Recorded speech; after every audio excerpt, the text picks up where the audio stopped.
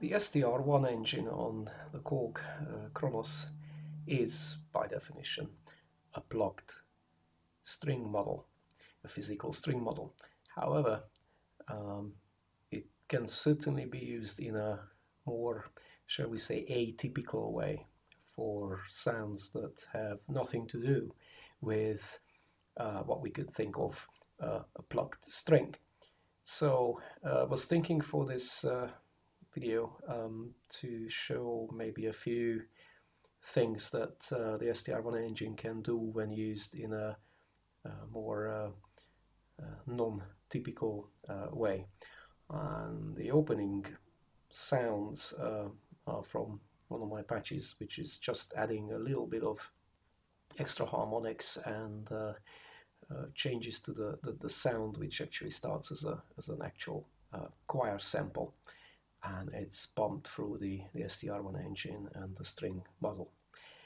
And well, a lot more drastic things can be done. I was thinking that one of the patches could demonstrate.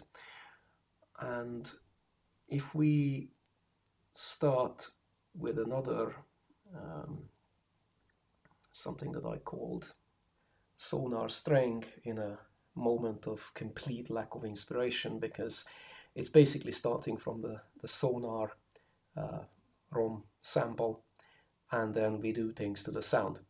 So to show what the original sound is, if we go into the actual STR engine, and for a moment we forget about the pluck types and excitation, we can go to the excitation mixer and we take out all of the various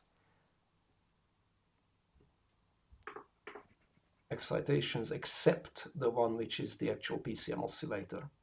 So as we know, here we have the three possible ways to excite the string.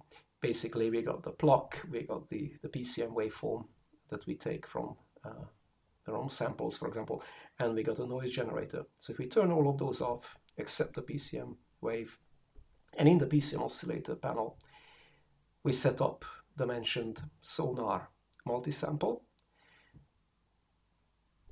and also to just listen to what this sound sounds like, we can take down all of the paths in the output mixer. So we're gonna just hear the PCM oscillator, and it's not terribly remarkable. It's basically sounding the way that the sonar sample sounds. However,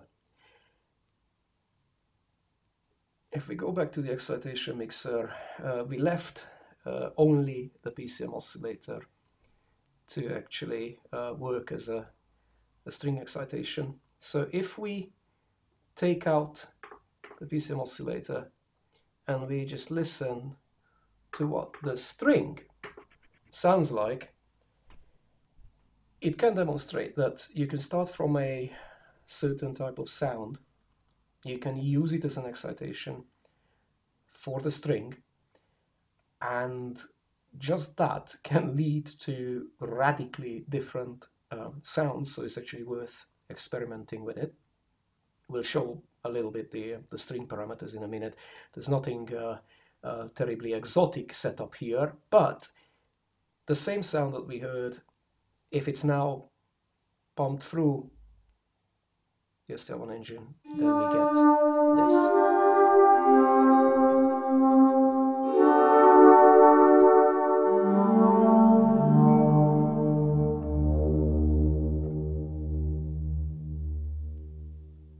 So who would have thought?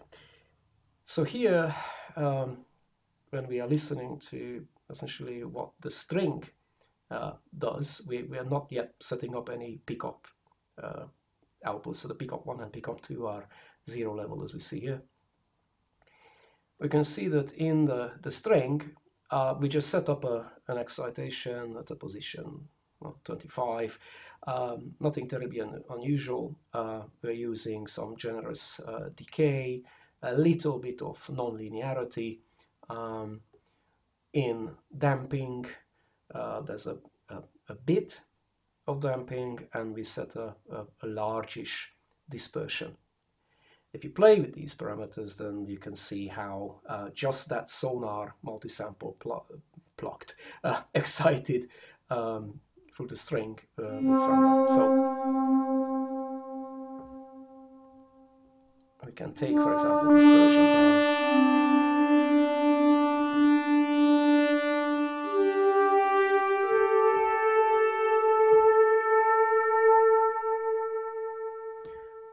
So we could hear that just changing that parameter can have some radical sonic changes.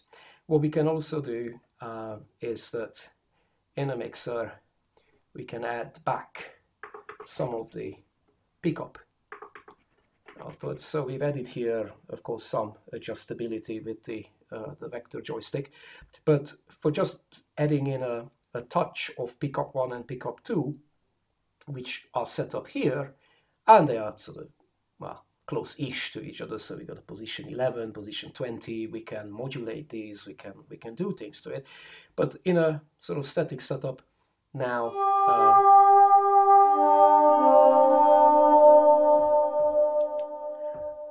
it acquires an almost vocal-like character. It certainly is light years away from the original sonar multi-sample that we used to make the string excitation. And then this can be built on, because if we go to the excitation mixer, we actually had a little bit of a noise initially, so we can add something there. So with the noise generator coming into the picture, and we're gonna change it a little bit in terms of the amount of how much this is exciting the string with the vector joystick, then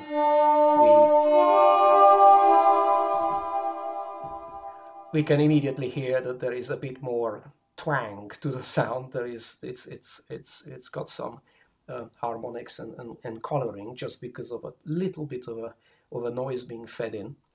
And with these vector joystick settings as is, before we add any plucking to this, we can go a bit nuts and change the sound. So that was just cranking up the noise amount that is actually fed into the excitation mix, which is exciting the string.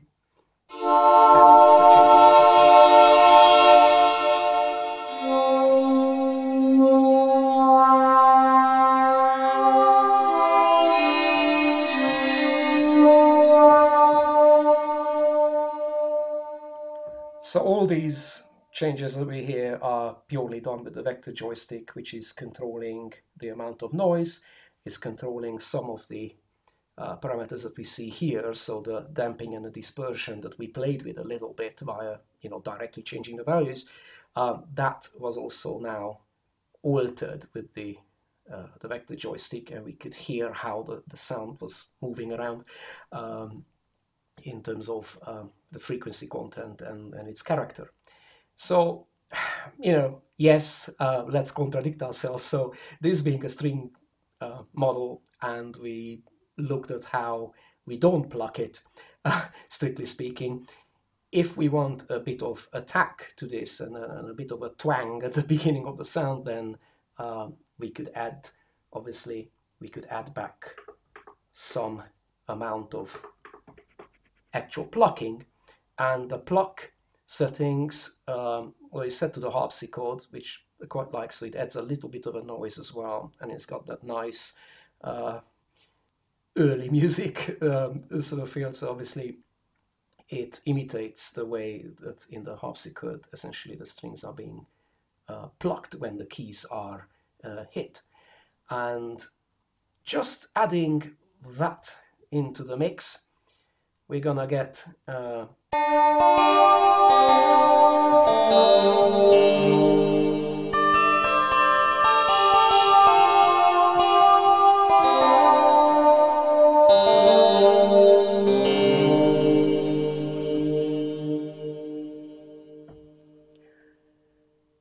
So now we have essentially a sound in three parts because we've started with the sonar sample, which is exciting and doing a great job on itself, completely changing the character of the sound that we heard initially, playing the original sample, added a bit of a noise and added a plucking.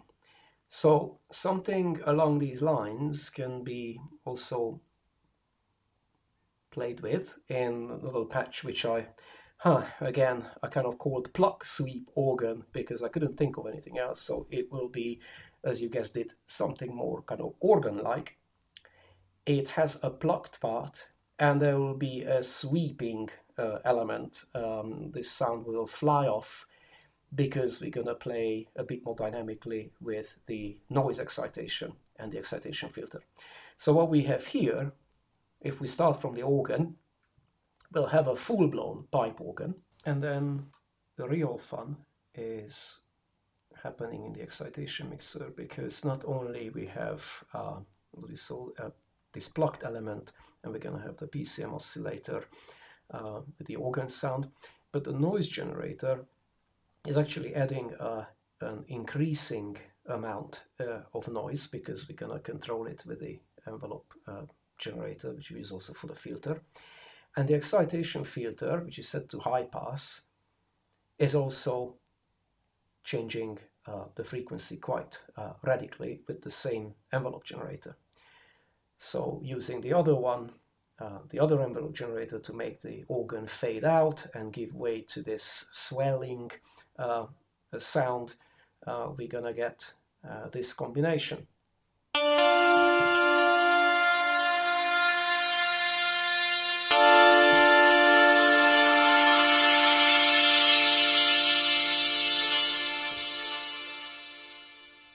So we can hear how the organ gives way to this sweeping sound, and to just listen to that in isolation, we can of course completely take out the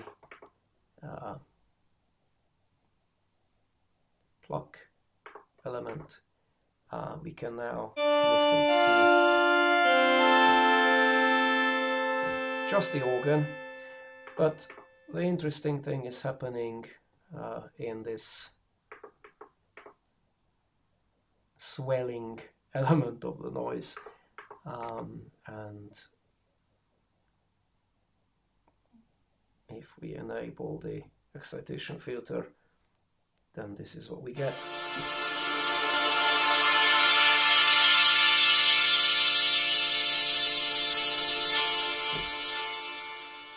So without the filter, it's moving around a bit less, obviously, because this is just the noise intensity increasing.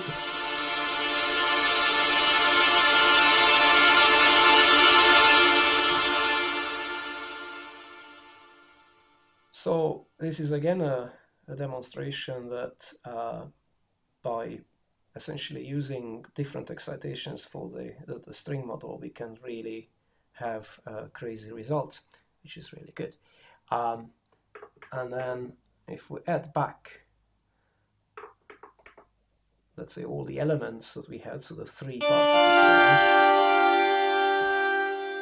sound, we can again do quite radical things to the damping, the dispersion. So you notice that the vector joystick is gonna change the damping amount quite radically and the dispersion amount quite radically.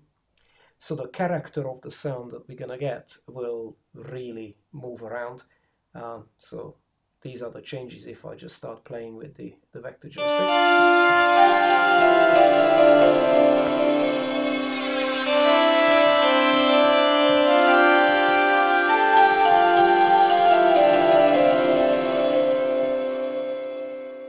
So here, by radically affecting the dispersion parameter, affecting the damping, you get a very different character of the sound, and certainly the plucked part. And with the damping increasing, is actually altering also the higher frequency excitation. So the noise filter, the noise excitation with the excitation filter coming in will have less of an effect until we reduce the damping on the string. So again, this shows that there are some quite esoteric sounding parameters for the string model, but they are really changing the characteristics of the waves that are propagating in this string, and we can do physically impossible things as well in this model. And this is why playing quite aggressively with some of these parameters can completely change the outcome. And if we go to just the example that we started with, in this case, we can go for, let's say, this choir. So here there are much more subtle things being done to the sound. So again, we are using, as we heard at the very opening, we are using a voice, a choir sample, and we don't really set up the pluck. So this is at pretty kind of default settings, whatever was in there initially, because in the excitation mixer we see that we're only going to use the noise generator, and we're only going to use the PCM sound without the pluck at all. And in the final mixer we can see that we're going to take some of the original sound, we want that choir, and we're going to have the string and the two pickups. And in this case, nothing exotic has been done to the string, so we're going to be able to play a little bit with the damping and excitation, but we want a kind of a rather kind of natural behavior. And in the pickups, we put two pickups kind of next to each other. We can have just to be a bit funny, for this we can actually have an envelope generator changing the position of these pickups. So that's something that, on a physical guitar, it's a bit hard to imagine, but here you can actually have refined controls to move around the pickups on the string. And then the output, if I start playing with the vector joystick, is what we had at the beginning. This is more choir on its own almost, because I've taken down the vector joystick, the intensity of the others, and then we can put in here from the string model and the pickups.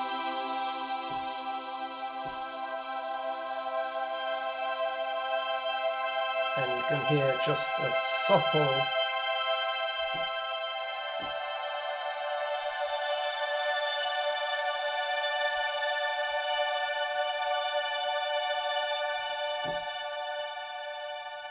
changes to the sound, nothing as dramatic as we had before when we completely changed the linearity or the non-linearity of the string and various other parameters rather aggressively.